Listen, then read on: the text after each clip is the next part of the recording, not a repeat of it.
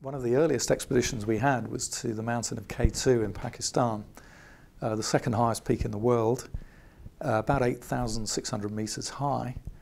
And in 1986 we went up there with a big expedition.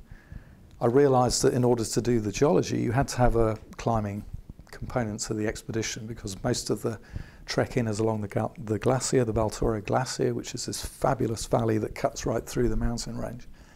But to get up to the interesting mountains and the interesting rocks which were up on the high peaks of K2 and neighbouring mountains, you had to have climbing experience to go up there.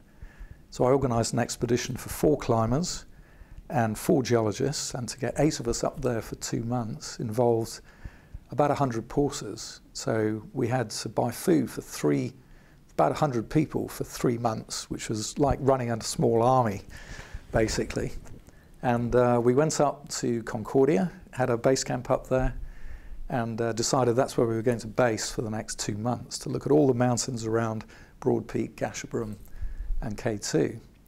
And then we sent all the porters back, had this mountain of food up on our base camp, weather was perfect, and I thought, right, first thing we should do is go try and get as high as we could on K2. The trouble was, of course, you needed permission, that needed peak fees, lots of money.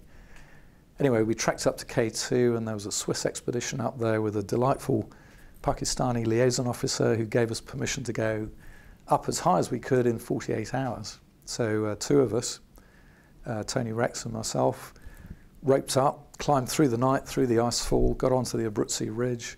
Conditions were absolutely perfect. Ice was absolutely perfect. The weather was clear.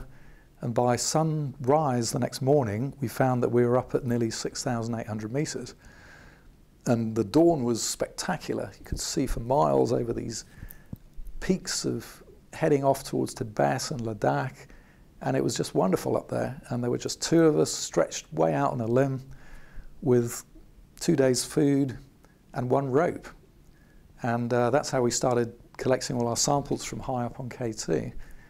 And when we got those rocks back to K2, we were able to look at them under a microscope, do the geochemistry of them, find out their pressures, temperatures, date the rocks using uranium-lead isotopes.